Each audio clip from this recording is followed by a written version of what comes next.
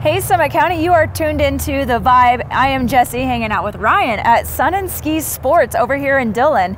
And it is a beautiful sunny day. Summer is in full swing, and what better time to talk bikes? Right. But before we get into bikes, tell me all about Sun and Ski Sports. So Sun and Ski Sports is your one-stop location for outerwear, lifestyle brand, footwear, clothing, but we have bikes, a full-service tune shop for bikes and rentals for skis, rental for bikes, stand-up paddleboarding.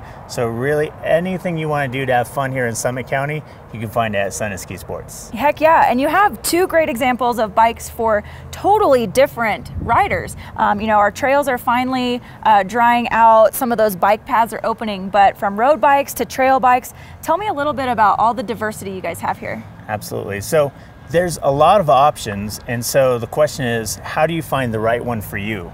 Well, right here, what we have in front of us are a couple options that you would utilize either on the road or on some of our trails that are paved that go around, say, Lake Dillon. So in front of you, you have what they refer to oftentimes as a hybrid bike. This is a bike that has some suspension in the front fork there, has a little bit wider tire so you can go on like a dirt road or a fire road, and it has flat bars up here, so you're in a nice upright position. So this is somebody who's casual riding, they're not going super long distances, and they're typically riding on a paved path. Okay, and what about this guy?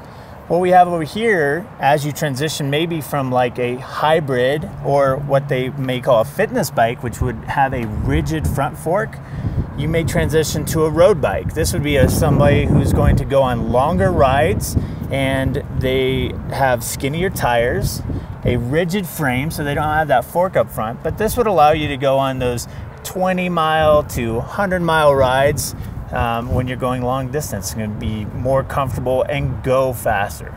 No, that's so great, and I think it's so important for people to understand the difference between all these bikes, because even the tire size looks kind of similar, but they're for totally different types of riding. Now, what about mountain bikes? Like if you're wanting to get out on some single track or perhaps go to Keystone? Similar to this, there's different options, hardtail and full suspension, and you can rent all those, and you can come and talk to us about any of these bikes so we can dial into the perfect bike for you here at Sun and Ski Sports. No, that's so great. And beyond bikes, you mentioned paddle boards. I saw a dog walking around. I feel like you guys have the full Summit County vibe here at Sun and Ski Sports. So where can people find more information and your location? Right off exit 205, right across the street from the Dam Brewery.